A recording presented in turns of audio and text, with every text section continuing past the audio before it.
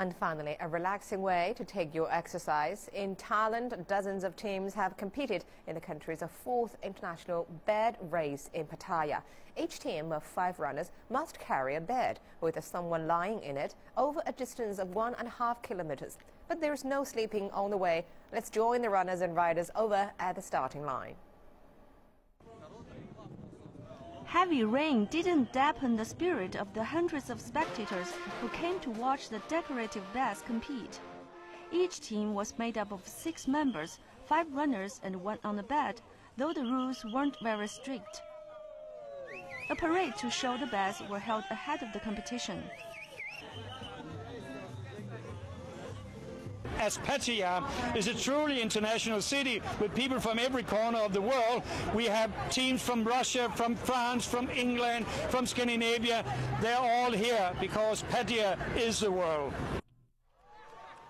Once the competition began, the teams ran 1.5 kilometers straight down the popular strip, starting from the central Pattaya Mall to the southern end of the beach.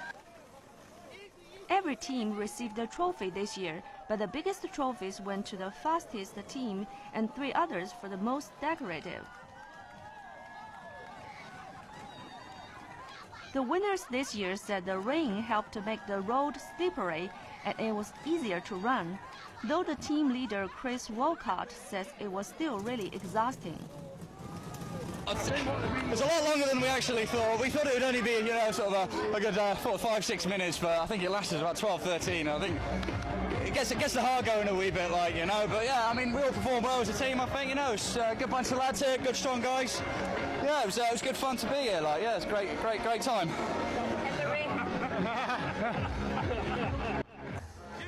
Organizers say at least $500,000 baht or $16,667 was raised this year, and the money will go to various charities in Pattaya.